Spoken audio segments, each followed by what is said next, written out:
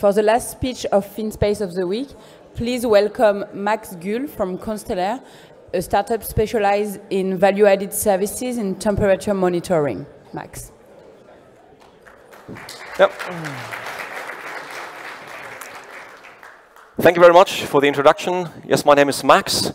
I'm the CEO and co-founder of ConstellR, which is a joint spin-off of two of Europe's largest research organizations, German Fraunhofer and the German Aerospace Center. At ConstellR, we're going to answer the emerging need for land surface temperature data. And at the same time, we'll drastically improve humankind's capability to timely act on environmental threats.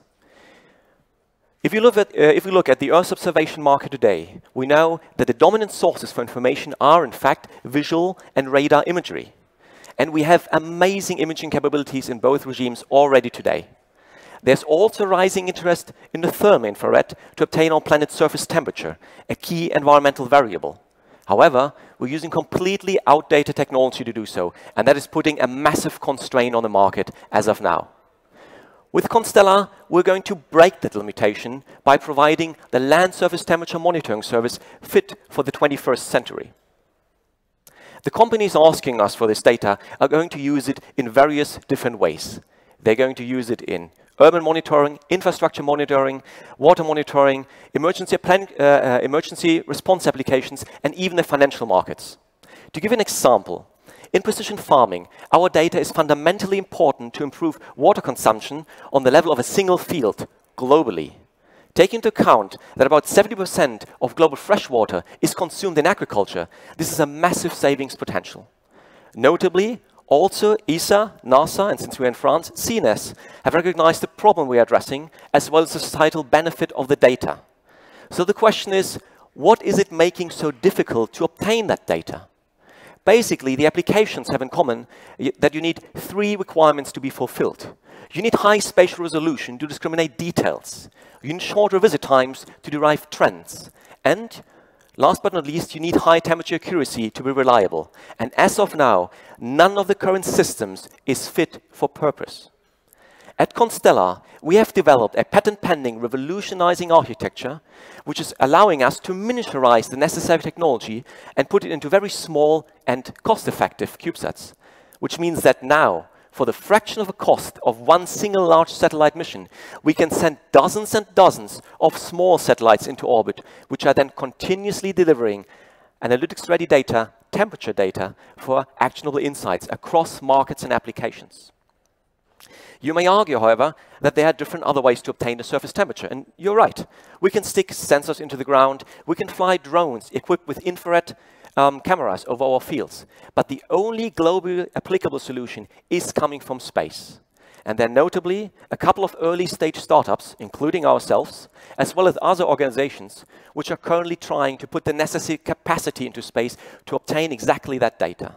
What makes us confident to win out in the end is the fact that all of these companies will eventually have to compromise on at least one of the aforementioned requirements, making us the only company which can provide data with a combination of high spatial resolution, shorter visit times, and large system accuracy.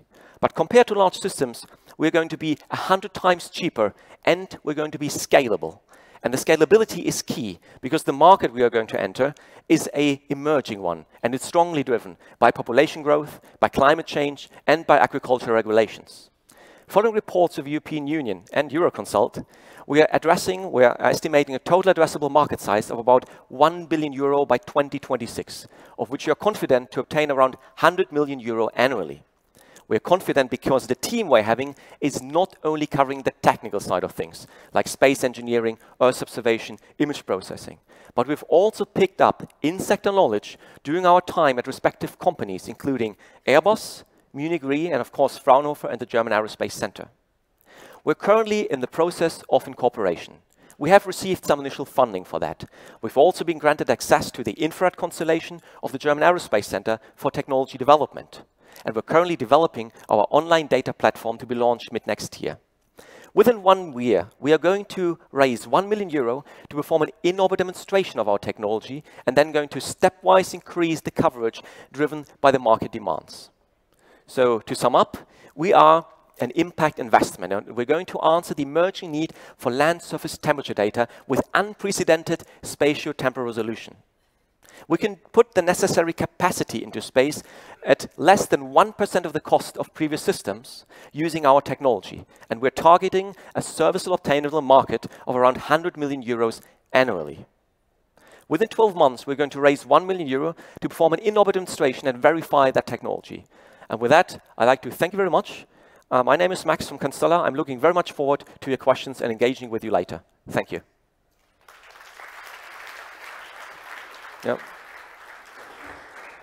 Is there any question in the audience, please? Stéphane?